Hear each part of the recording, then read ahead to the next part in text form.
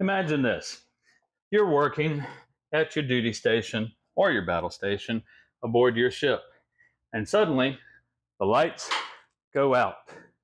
You've got to get to safety on main deck. We're talking positional awareness next on KIDD Bits.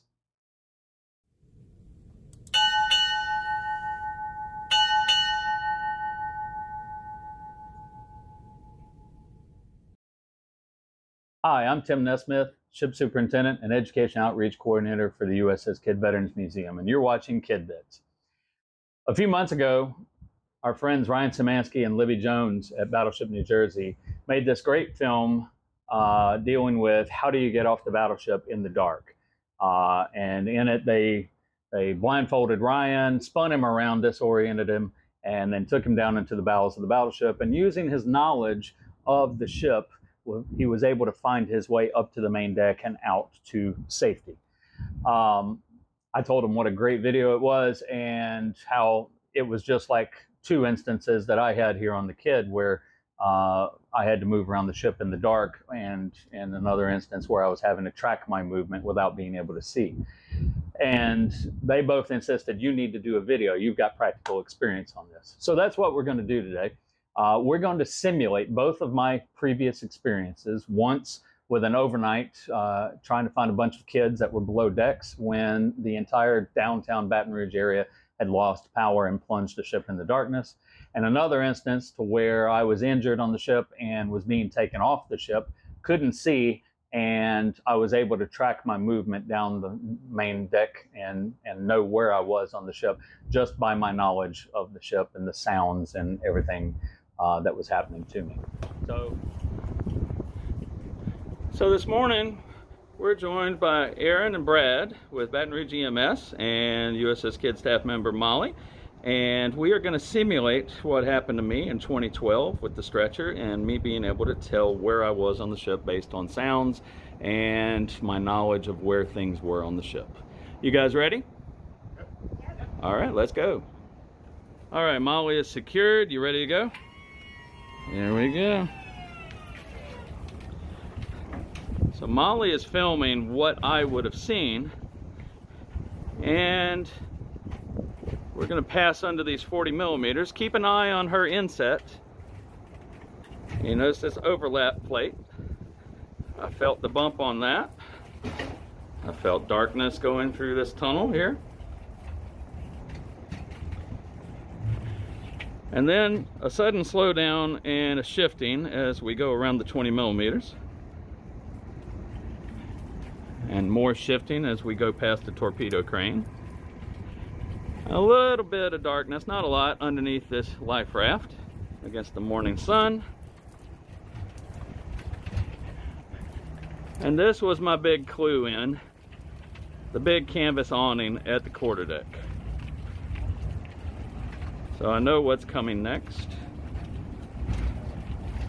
There's a big bump at the gangway, and then a lot of noise.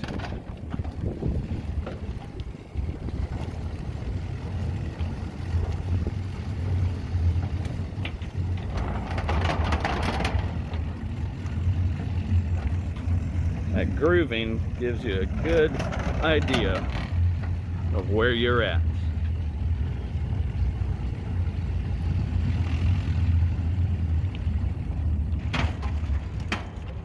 Right up until you get to the smooth concrete, and then you get lost. You have no clues anymore.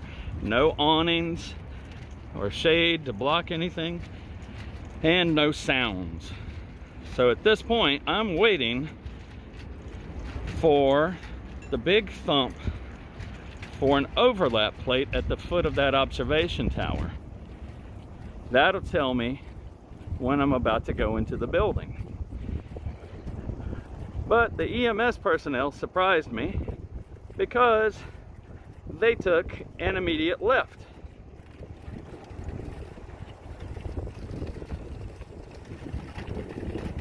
And immediately proceeded down the levee to the A7 jet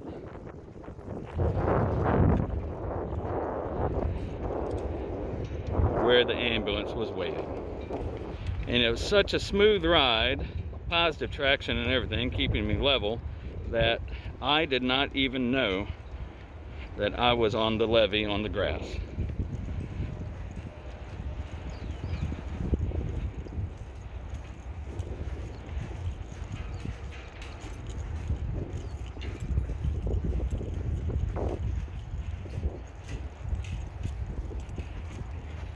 Not until I got right here under the jet, trying to figure out where I was, I cracked my eyes and I see white and red of the drop tanks.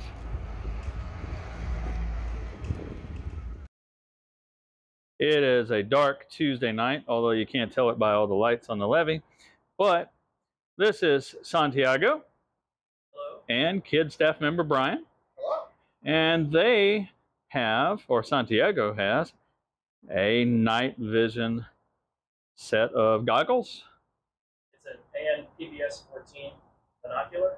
Binocular, okay. Yes. But it sees through night vision.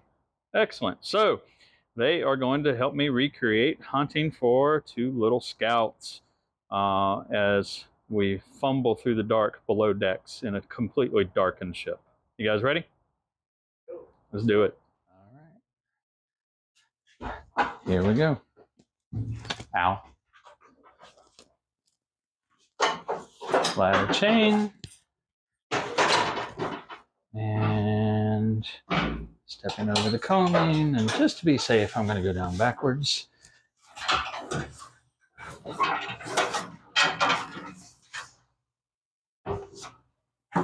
Last step. There's the bread locker. There's, no, bread locker. There we go, dumb waiter, and off we go.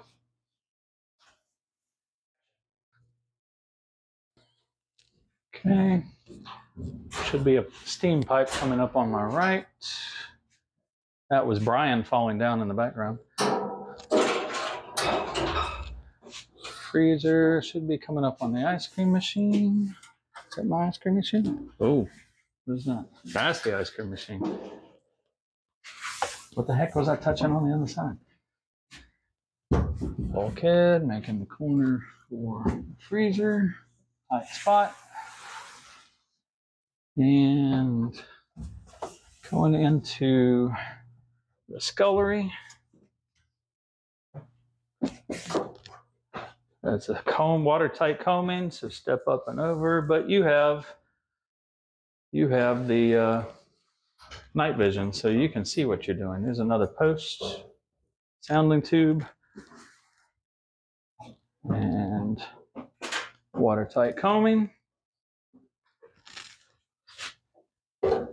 And here we go with power supply for the sound amplifier, sonar amplifiers on the right. Should be coming up on a watertight combing. There it is. Have I mentioned how very much I love Ryan Szymanski and Libby Jones for encouraging me to do this craziness? Let's find the table. There we go. There's the stanchion I was looking for. There's another table. I'm having flashbacks right now to looking for those two kids. If those kids are watching this video now at age 30 or 40, you traumatized me. All right. Watertight combing there behind you. Watch out. Stanchion. Second set of bunks. Third set coming up. There we go. And looking for the combing. There it is. All right. Door impedes your walking a little bit. And just like back home on the ranch, in the cattle pens, we're getting narrowed in through the chute. Tight spots on destroyers. And there is cold weather storage down underneath us, and supplies, and the ladder. And going up to the chief's mess. Ow. not quite yet. Watertight combing. And here we are. Watertight combing. Table. Where's the chair? Here's the chair. And the next table. And the next chair. Should be a door. Yep. Combing. Ow. Open up and over. Mount 50. One's handling room. There's a base for the gun. Toolbox. That's a 5-inch projectile and that big angled thing. And right in front of me should be the dredger hoist. There it is. Incidentally, for those ship geeks who are watching, this little see-through cover for the hoist came to me via Ryan Szymanski and Paul Cora when they were both at the Taney. Stepping through watertight into the chief's area. There's the hatch for officers and another watertight and officers' country. There's a ladder going up into 52's handling room. And second set of staterooms. I should be coming up on the bubbler. Oh, there's the fire extinguisher.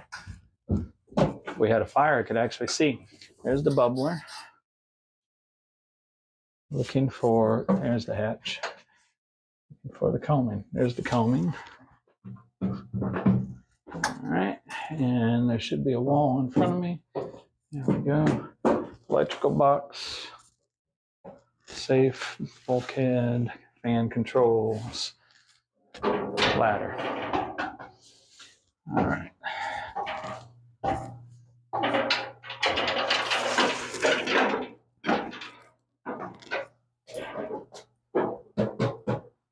Combing and CIC bulkhead. Anybody can hear, picking up on the microphone, that battle talk going back and forth, that chatter. That is not something supernatural. Our recording, our timer is just off. There's a watertight combing right here by the small arms locker. There should be a fan motor. There it is. All right, which means electrical switches and the hatch. I can see. We made it out. No injuries. You guys injured? Nope. No? No. No? All right. Success. So positional awareness is very important, obviously, for sailors to be able to get to safety from the interior of a ship in a smoky environment or one of complete darkness. But the Navy gave them a little bit of helping hand because they also put throughout all the compartments, all the rooms, battle lanterns. And these battle lanterns are essentially battery-powered flashlights. And they scatter them all through the ship. And the batteries for those lanterns, by the way, are charged here in the battery charging room aboard KIDD on the main deck in the midships passage.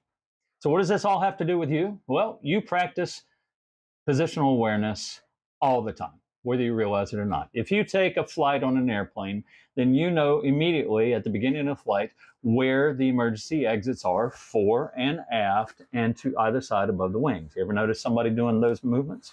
That's positional awareness. If you go to the mall or the movie theater, you have the "You are here" signs that are posted regularly throughout the building. And those point you toward emergency exits. Again, positional awareness. And if you're in school or at the workplace, then you have fire drills on a regular basis. And in those situations, you move from wherever you're located through the building to an emergency exit to the exterior. And there's usually a rally point where everybody gets together and they do a head count and make sure everybody is safe. Positional awareness. So you practice it all the time. I hope that you've enjoyed this episode of KIDD Bits. I hope you found it useful. And remember, the USS KIDD is a non-funded state agency that receives no state or federal funding on a regular basis. To book your next overnight adventure, your next school field trip, or to access our teacher resources, click on the links down below. And remember to like, share, and subscribe our videos. Thanks for watching. We'll see you next time.